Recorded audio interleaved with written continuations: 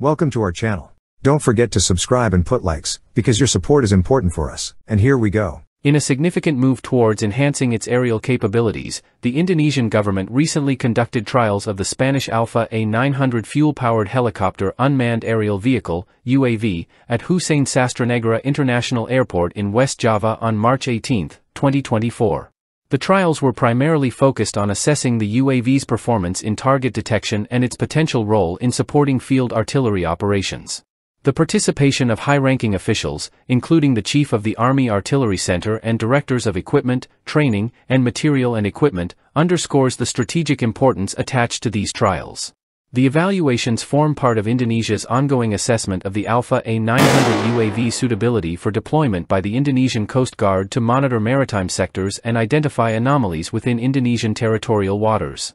The UAV's integration into the Indonesian Medan artillery system is also under consideration, with the aim of enhancing target identification and location for forward observers.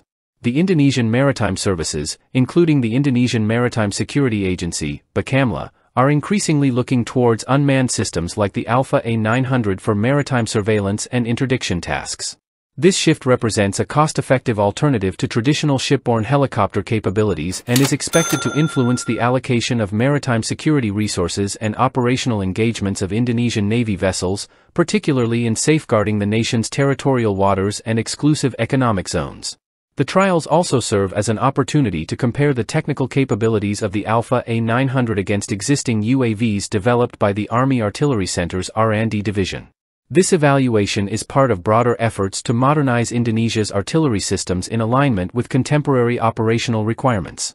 Originating from the Spanish company Alpha Unmanned Systems, the Alpha A900 is set to be assembled in Indonesia through partnerships with local companies PT Global Defense and PT MS Tech.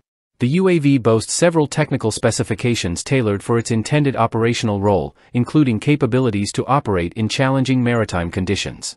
Equipped with features such as automatic landings on moving vessels under adverse sea states and auto-rotation and flotation devices for emergency scenarios, the A900 demonstrates its suitability for maritime surveillance missions. Key technical features of the Alpha A900 include protection against electromagnetic interference, an onboard generator for powering payloads, a laser altimeter, and navigation lights.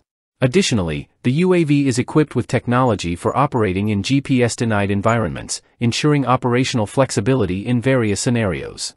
In terms of capabilities, the Alpha A900 offers autonomous vertical takeoff and landing (VTOL) from moving vessels, extended endurance of more than 2.5 hours, and the ability to utilize heavy fuel for prolonged usage.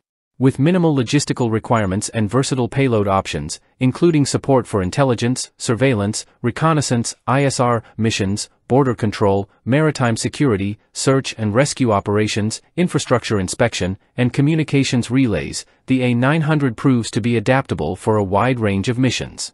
Overall, the ongoing trials of the Spanish Alpha A900 UAV mark a significant step forward in Indonesia's efforts to modernize its aerial capabilities and enhance its maritime surveillance capabilities.